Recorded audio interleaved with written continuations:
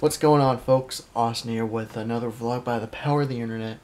Welcoming you back to another vlog on Same Man 2011.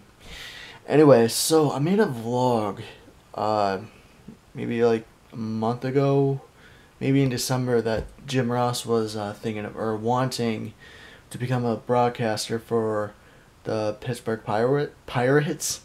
I guess that's not a thing anymore because in this article from usnews.com by Cliff Brunt, AP sports writer, he signed a deal with CBS Sports to become a boxing announcer.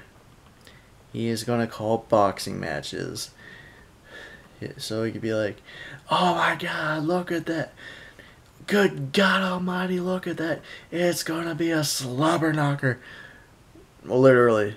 Yeah, could you imagine all those Jim Rossisms that are going to be yelled across the TV screens or from the out of the TV screens into your eardrums, into your brains?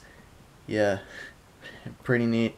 So like, I mean, I can only imagine it. You could be like, "Good God Almighty, you just knocked his mouthpiece right out of his jaw." I don't know. I don't really have a very good Jim Ross impression, but you get the gist of what I'm trying to get at. Anyway, this link is going to be in the description box, so it's pretty neat.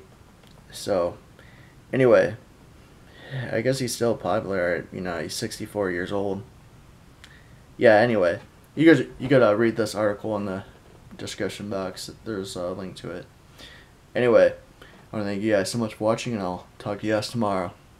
Later.